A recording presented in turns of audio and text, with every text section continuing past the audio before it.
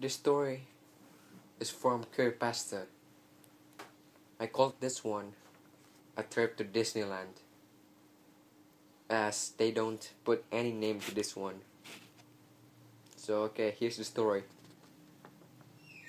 In 1999, my family visited Disneyland.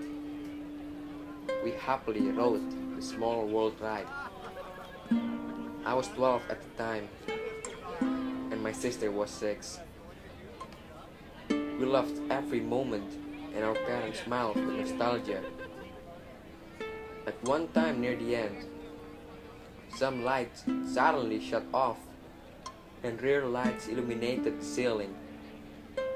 The moving display part shut off, and crew member wearing red overalls walked along them to help passengers in the boats onto the stages to direct them out of the building via emergency exits.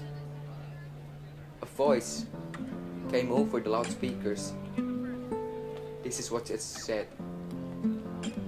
Disneyland, thank you for your visit. Please evacuate the attraction in an orderly fashion. Keep looking forward and follow the direction of staff. Thank you. The staff wouldn't tell us much, as they quickly ushered us out of the building.